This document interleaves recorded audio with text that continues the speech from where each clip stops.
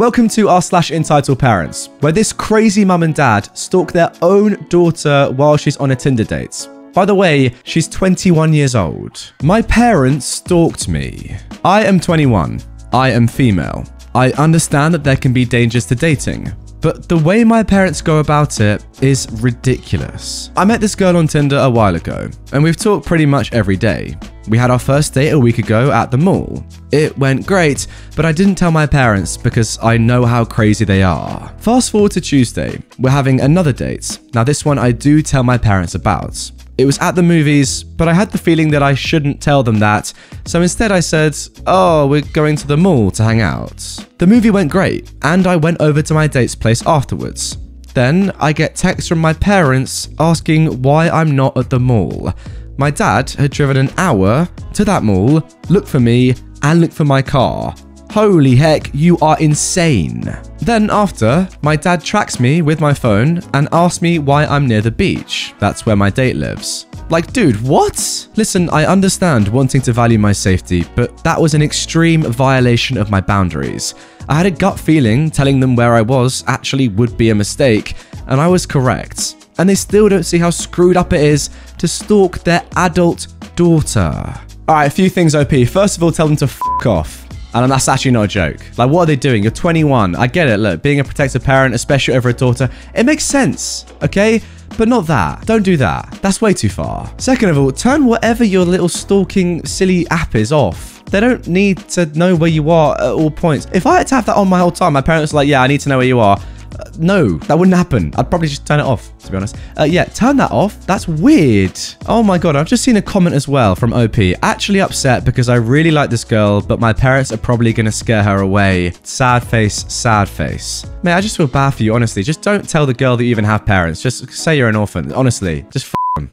F*** off. Now moving on to our second post of today's episode. Mum wants me to give her my cats. I volunteer fostering cats. My cats tend to go to a cat cafe, so I don't typically do meet and greets, but when I do, I'll have people stop by so they can see the cat in its territory and get a good sense for the cat's personality. A mum and her 4-year-old daughter stopped by to meet one of my kittens. She applied online and went through the foster organization, so I didn't know her, but my husband was home, so I felt pretty safe. I have 4 cats of my own, and for this meet and greet, I shut them in my guest room, just to make things easier. They're not huge fans of kids anyway.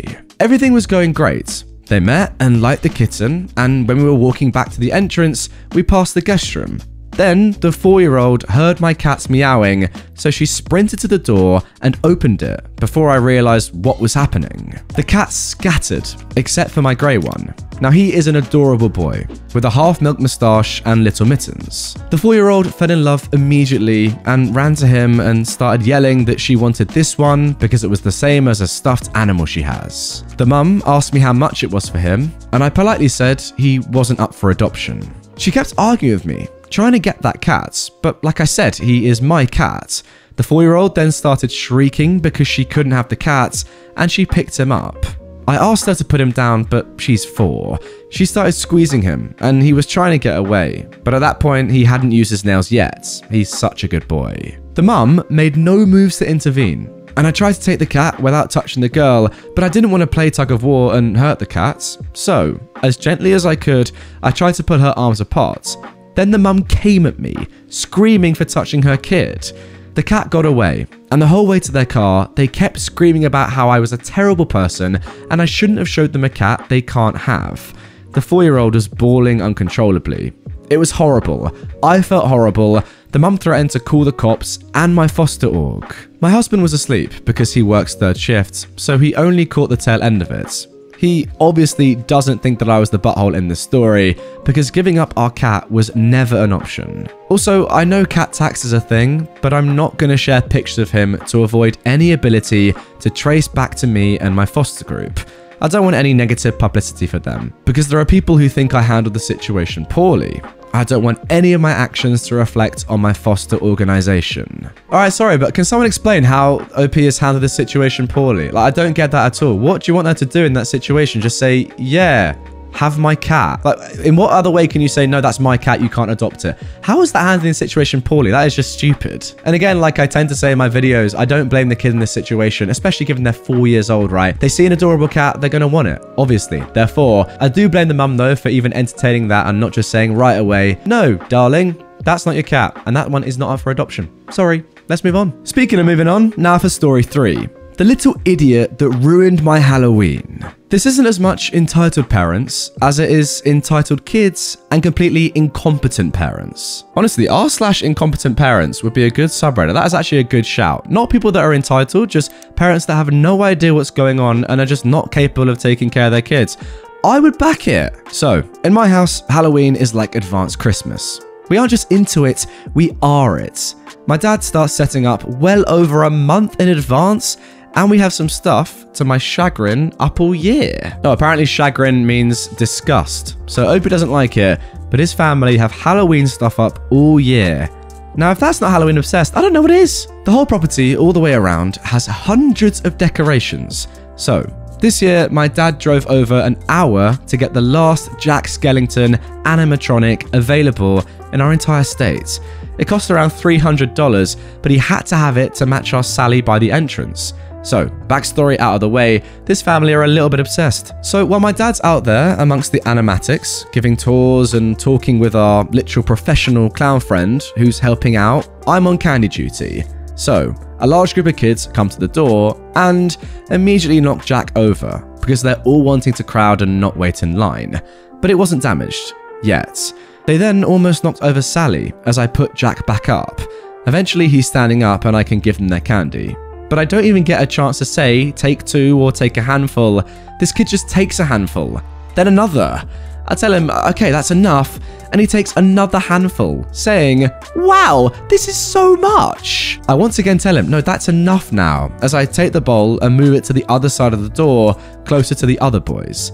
The same guy, though, reaches for a 4th, and I move his hand away. Finally, all the kids have candy, so everything's fine, right? I can finally give the 2 little princesses who showed up their treats too now. Well, I guess I was wrong. As I'm reaching to the bowl to give to the girls, I see that same kid grab Jack and knock him forward, on purpose. It feels like slow motion as he tips forward and pop off with his head. Jack is laying on the ground, beheaded, and I'm just standing there shocked as I see this kid walk away. The poor girl was trying to ask if she can take 2, but I was so shocked it took me a while to reply, and it was awkward. I still feel bad because it wasn't the girls' fault. I wish I could have told them a cheerful, happy Halloween. After I give the girls their candy, I straighten up Jack and assess the damage. And yep, he's dead. I mean dead, not his usual undead self. Wires, a completely clean break. The plastic, no. So, no hope of twisting the wires back or fitting the head back on. After a minute, I go to the group of parents and ask if they are the parents of that group. They say yes, and I tell them how one kid purposely knocked over Jack while he's currently punching our inflatables. They all immediately knew which kid this was, and they said something around, yeah, he can be a little rough, in a very boys will be boys dismissive way. Later, I found, according to my dad, that the kid was still kicking and punching the inflatables after I left, as the dad stood there and the mum said, stop, once, but didn't actually do anything. I eventually found my dad and told him what happened. To say he looked like someone kicked his puppy as he held Jack's head would be an understatement. I told him he can talk to the parents since they are still here. Maybe they might listen to an adult man more than a petite woman, but he couldn't find whose parent was whose, as none of the parents stepped up to take responsibility for their kid. So he didn't say anything. He's still been kinda down and I've been off. It's his favourite day, and I'm so upset that parents will just stand there and not even care and think they shouldn't even be sympathetic that their kid destroyed someone's expensive property because they're a spoiled brat. This Halloween has been a bad year. Yeah, to those parents, just a quick little message. You're an absolute embarrassment. You're a disgrace. You are nothing. You're a fool. And you're a waste of time. If you are somehow watching this video, just know that I think that of you. So just deal with that, all right? I mean, seriously, they're like, come on. Every normal parent or person would say, I'm so sorry that my kid has done that. You know, we'll discipline him later or whatever. Tell him that's wrong. And then offer to pay the money back. Not just offer, just pay the money back. Not that money can replace things like this, that, you know, there's only one of in the whole town or whatever that you drove an hour to get. But still, at least offer the money, at least. Come on, that's the least you can do, at least. And also, like, the kid is only rough, right? Because, again, like, I know I always say, don't blame the kids. And this kid, yeah, probably is a little, like, swine. But he's only rough because his parents have told him not to be rough. So he thinks he can get away with it. Like, I don't think he's doing it maliciously. Like, he's not probably a very malicious person, just naturally. I think it's just his parents clearly not standing up, not taking responsibility for their rough kid, letting him do whatever he wants. And eventually he's going to end up punching someone in the face. So, yeah, take that as you want to. You clowns. I mean, to be fair, I say punch in the face. Probably just going to prison is what I actually mean. Everyone gets in a fight once in a while.